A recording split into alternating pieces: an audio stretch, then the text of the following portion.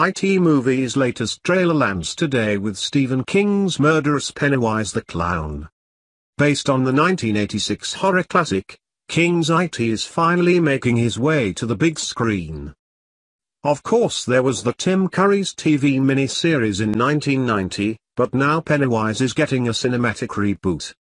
Yesterday the IT Movies official Twitter feed released a jump-scare new video with Pennywise hiding behind a balloon, as it teased that the new trailer would be released on Thursday.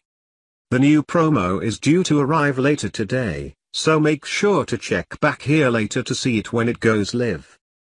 The official synopsis reads, when children begin to disappear in the town of Derry, Maine, neighborhood kids band together to square off against Pennywise, an evil clown whose history of murder and violence dates back for centuries. IT's first teaser broke the record for the most viewed online trailer in 24 hours, with a whopping 197 million views. This was miles ahead of the last holder, Fast and Furious 8, which managed an impressive 139 million. The new trailer may contain footage from Comic-Con, which showed Pennywise eating a child's hand.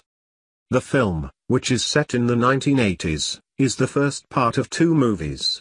Part 2 will be set 30 years later and shooting starts next year.